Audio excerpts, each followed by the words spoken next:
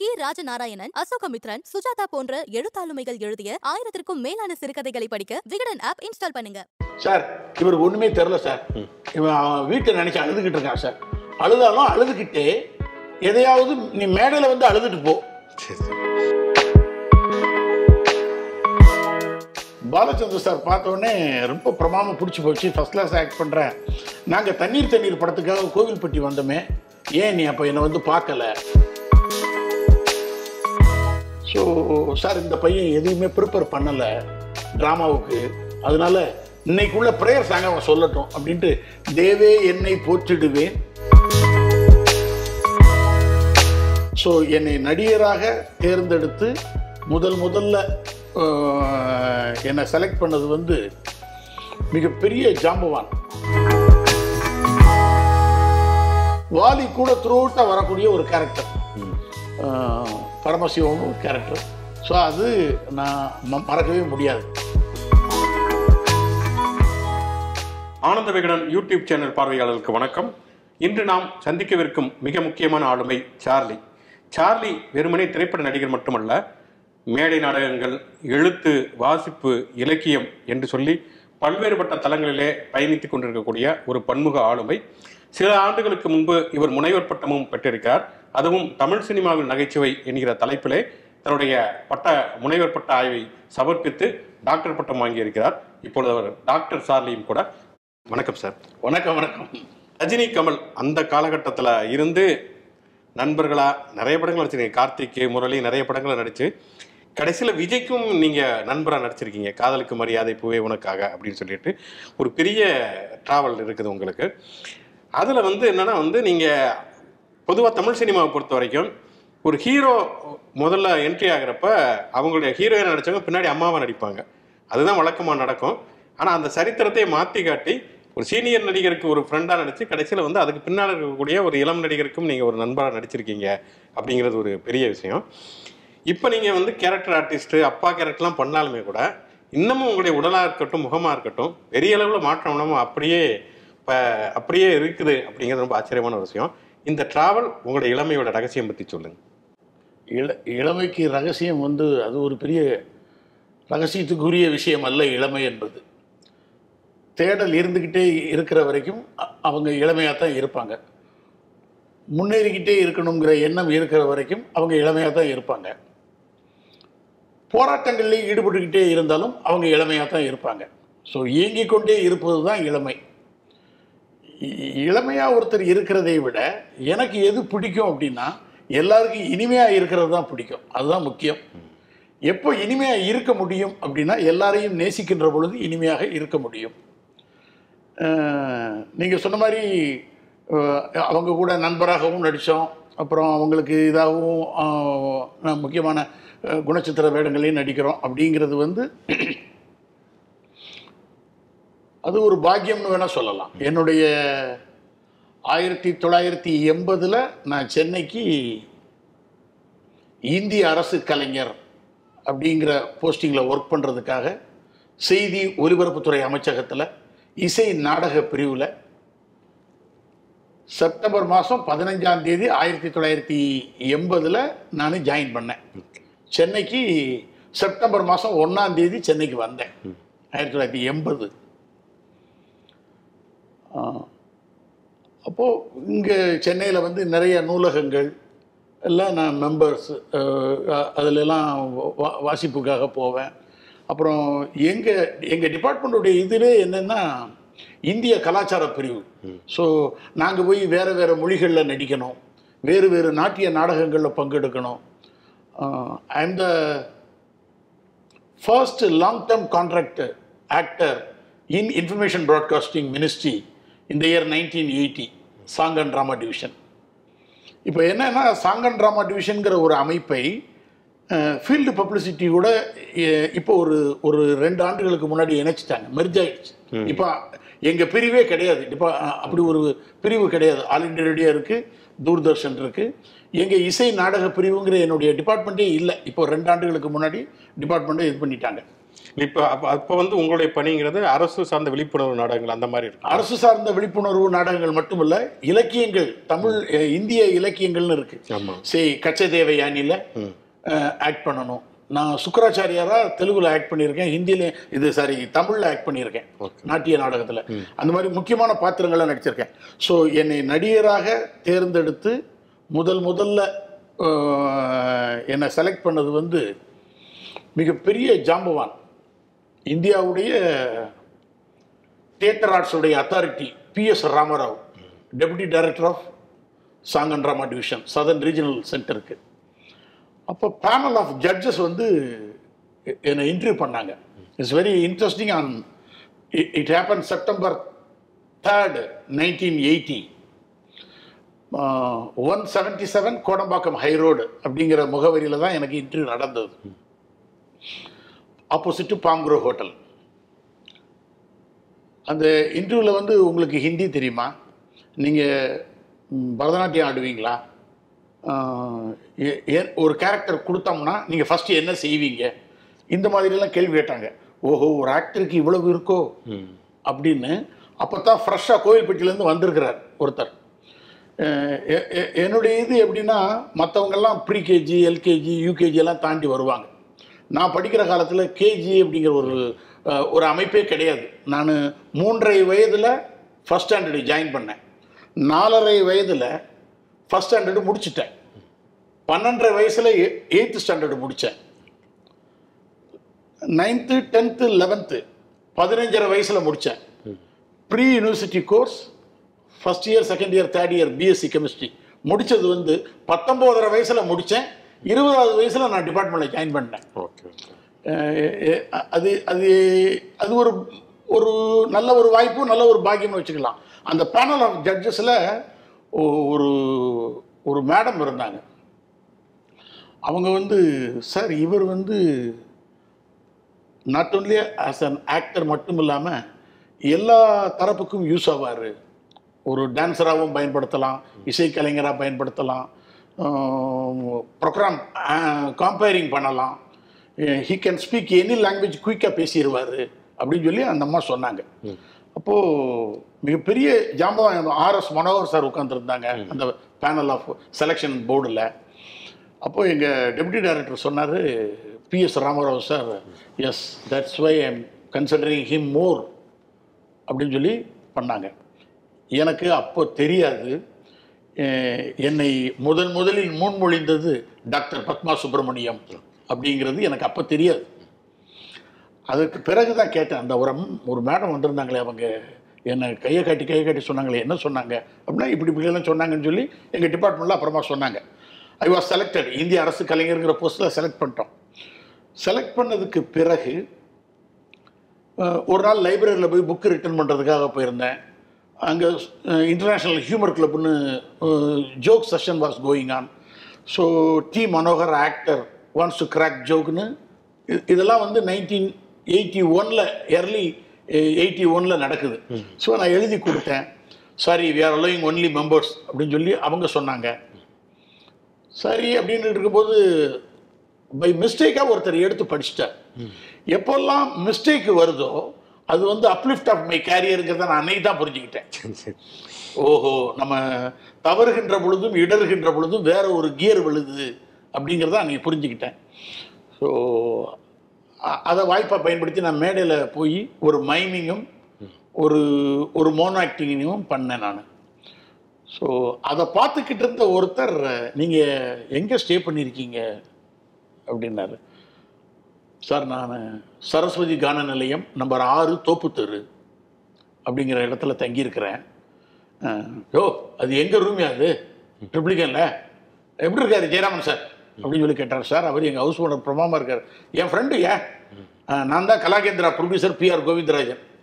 நாங்கள் in those days very long back அந்த உங்கள் ரூமில் வச்சு தான் Ragini ரெக்ரியேஷனில் we use to play நிறைய இதெல்லாம் இனாகுரேட் பண்ணியிருக்கோம். நான் நாளைக்கு காலையில் நீங்கள் வாங்க, டைரக்டர்கிட்ட அறிமுகப்படுத்துகிறேன் அப்படின்னு சொல்லி மறுநாள் பாலச்சந்தர் சார்கிட்ட அறிமுகப்படுத்தினாங்க. பாலச்சந்தர் சார் பார்த்தோன்னே ரொம்ப பிரமாதமாக பிடிச்சி போச்சு. ஃபஸ்ட் கிளாஸ் ஆக்ட் பண்ணுறேன். நாங்கள் தண்ணீர் படத்துக்காக கோவில்பட்டி வந்தோமே, ஏன் நீ அப்போ என்னை வந்து பார்க்கல அப்படின்னு சொல்லி கேட்டார். இல்லை சார், நீங்கள் தண்ணீருக்கு கோவில்பட்டி வரும்போது நான் சென்னை வந்துட்டேன் சார் அப்படின்னு. அப்படியா? நான் இன்ட்ரடியூஸ் பண்ணுறேன், என்ன கொஞ்சம் கரெக்டான ரோல் வந்தவுடனே சொல்கிறேன் அப்படின்னு சொன்னார். நான் எதிர்பார்க்கல. அவர் அப்போ ஒரு ஷூட்டிங் நடத்திக்கிட்டு இருக்காரு. அந்த ஷூட்டிங் என்னை கூப்பிடுவாருங்கிறது எனக்கு தெரியாது. நான் ஹைதராபாத் போயிட்டேன். ஸோ நான் போயிட்டு வந்ததுக்கப்புறம் எங்கள் ஹவுஸ் ஓனர் எல்லோரும் ஒரு ஸ்லிப்லாம் எழுதி கொடுத்துட்டு போனாங்க. ப்ரொடக்ஷன் மேனேஜர் இப்படி பாருங்க. இன்னும் நேராக டைரக்டரை பார்க்குறதுக்காக போனேன். இல்லை இப்போ அக்னி சாட்சின்னு ஒரு ஃபிலிம் பண்ணுறேன், அதில் ஒரு ரோலில் உங்களை போடலாமா அப்படின்னு பார்த்தோம். வேண்டாம், உங்களுக்கு த்ரூட் ரோல் வச்சு I'm going to introduce you அப்படின்னு சொல்லி அவர் தான் சார்லி அப்படின்னு பேர் மாற்றி அறிமுகம் செய்தார். 1981 அந்த ஃபிலிம் ஸ்டார்டடு. அதுக்கு இடையில என்னென்னா டைரக்டருடைய வீட்டில் சுபகாரியங்கள், அதனால அந்த ப்ரொடக்ஷன் கொஞ்சம் லேட் ஆகிட்டே இருந்தது. 82 தான் பொய்க்கால் குதிரை ரிலீஸ் ஆச்சு. That is my first film.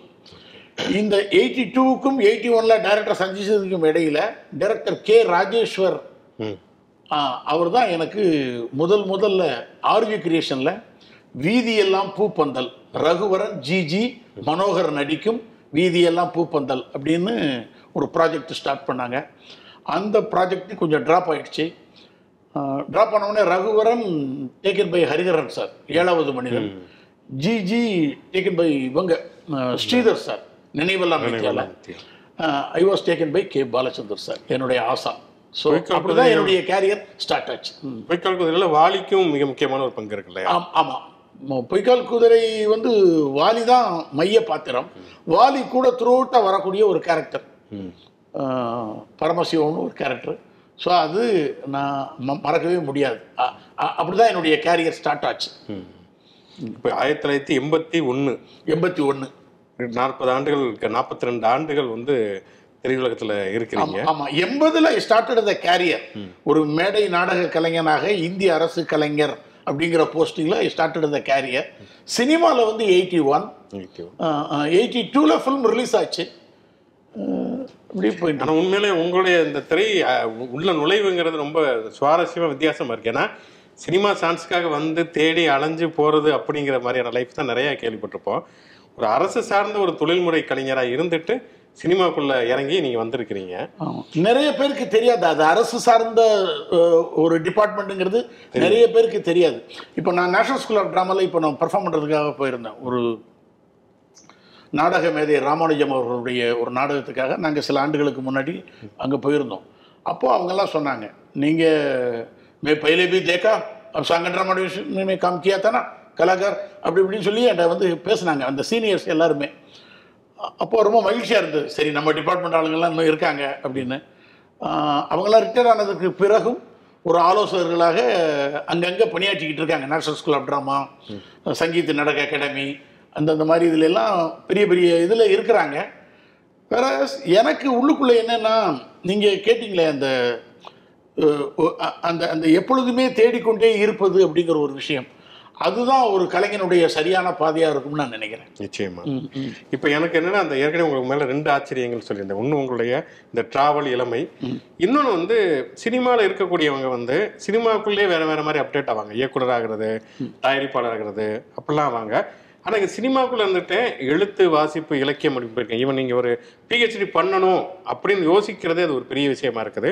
அதுவும் நீங்கள் இருக்கக்கூடிய தமிழ் சினிமாவில் நகைச்சுவை அப்படிங்கிறது ஒரு பெரிய வரலாற்று பாரம்பரியமிக்க ஒரு விஷயமா இருக்கும்.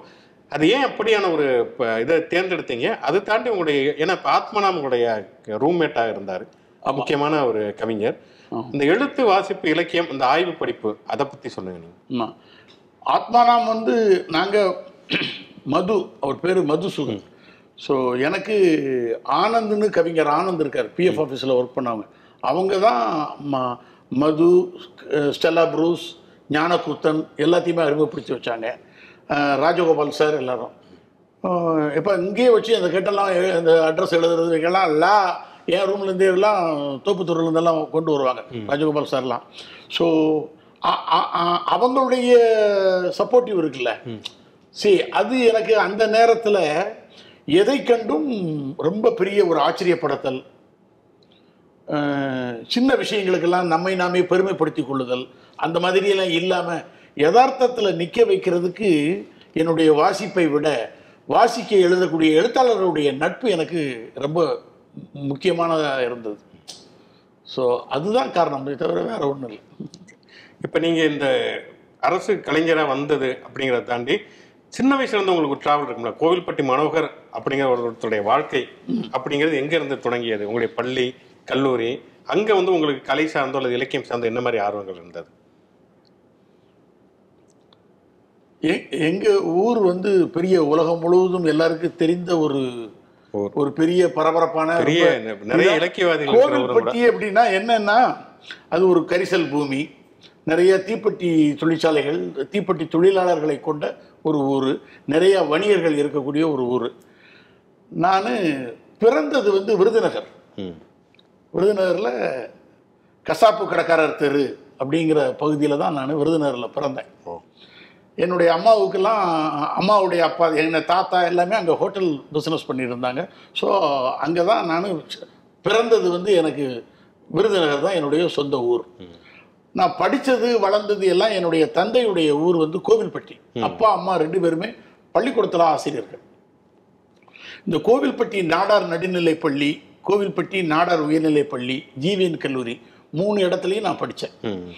இந்த நான் படித்த சூழல் இருக்குல்ல, அது வந்து இப்போ யோசிச்சு பார்த்தா அதுதான் என்னை ஒரு நடிகன் ஆக்கியது அப்படின்னு நான் ஃபீல் பண்ணுறேன், உணர்றேன் பரிபூர்ணமாக.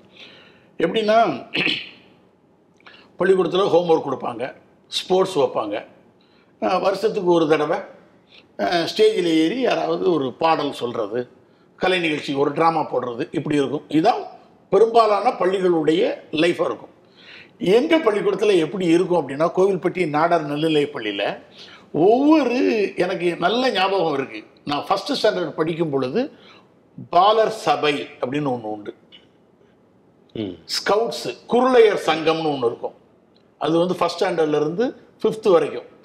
6th 7th 8th ஸ்டூடெண்ட்ஸுகளுக்கெல்லாம் ஸ்கவுட்ஸ்ன்னு இருக்கும், சாரணியர் சங்கம். ஸோ இவங்களுடைய மெயின் இது என்னென்னா, ஃபுல் தரவாக சோஷியல் ஆக்டிவிட்டீஸ், பாராளுமன்றம், மாணவர் பாராளுமன்றம் அப்படி நடத்துவாங்க.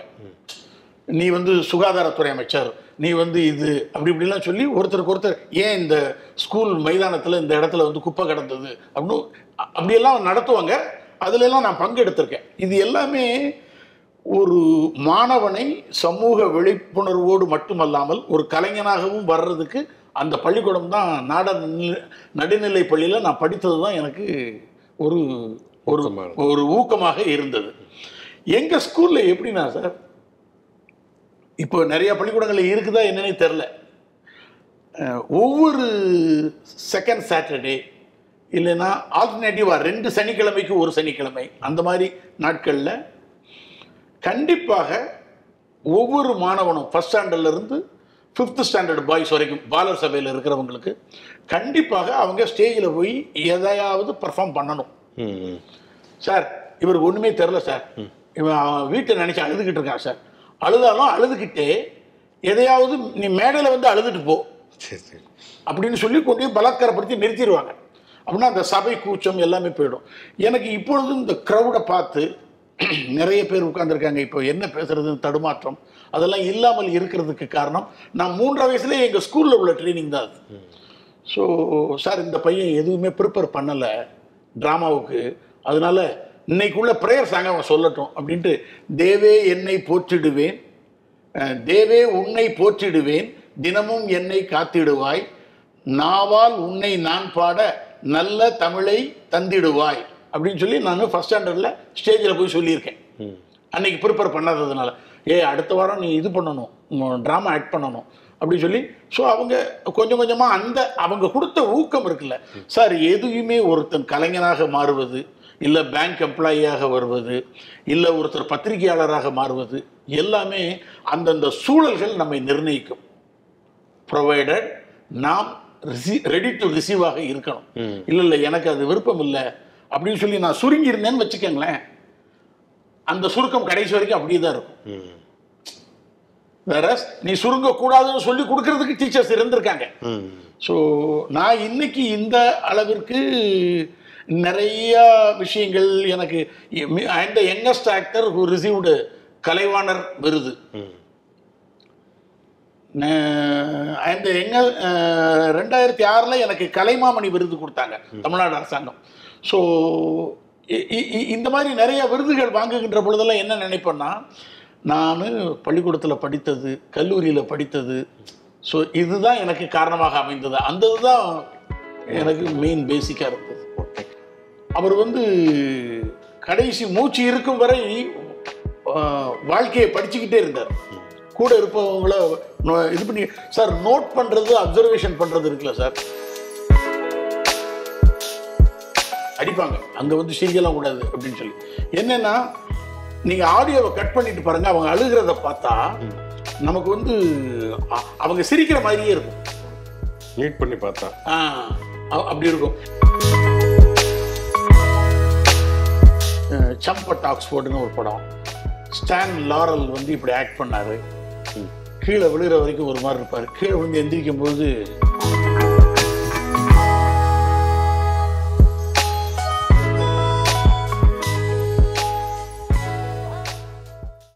ராஜநாராயணன், அசோகமித்ரன், சுஜாதா போன்ற எழுத்தாளுமைகள் எழுதிய 1000க்கும் மேலான சிறுகதைகளை படிக்க விகடன் ஆப் இன்ஸ்டால் பண்ணுங்க. லிங்க் கீழே டிஸ்கிரிப்ஷன்ல இருக்கு. உடனே டவுன்லோட் பண்ணுங்க.